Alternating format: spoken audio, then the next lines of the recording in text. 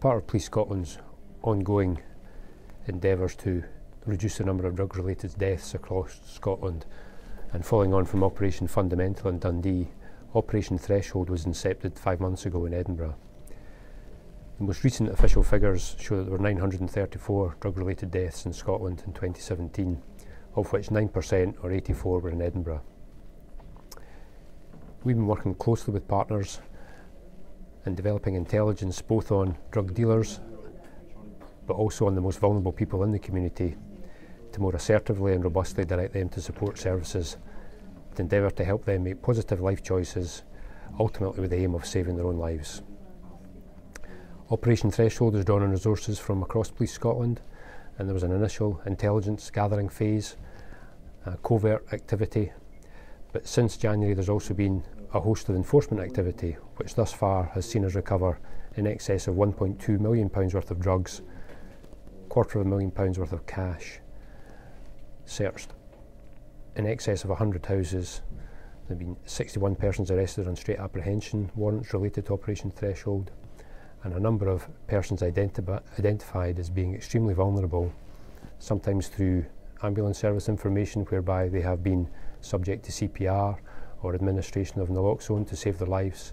And we've been targeting these people using partners in the Violence Offender Watch and with aid and abet to,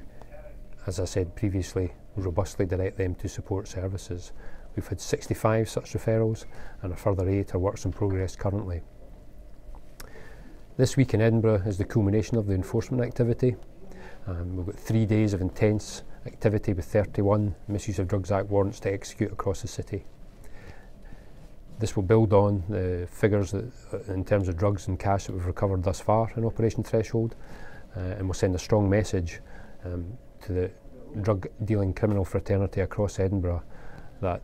we are absolutely committed to tackling them and removing illegal substances from the streets and charging and reporting to the courts the drug dealers. Partners are involved in these 3 days of action, not least of all from the City of Edinburgh Council, the NHS Lothian and the third sector, with direct access through the MAC, the Multi-Agency Coordination Centre, for those in need of urgent referral to support services. Also, all those arrested will be triaged via the custody nurses at St Leonard's Police Station or other arrest centres to ensure that they too can be directed to support services as required. In the medium to long term, the plan is to secure funding from Scottish Government and the Edinburgh and Alcohol Drug Partnership to secure assertive outreach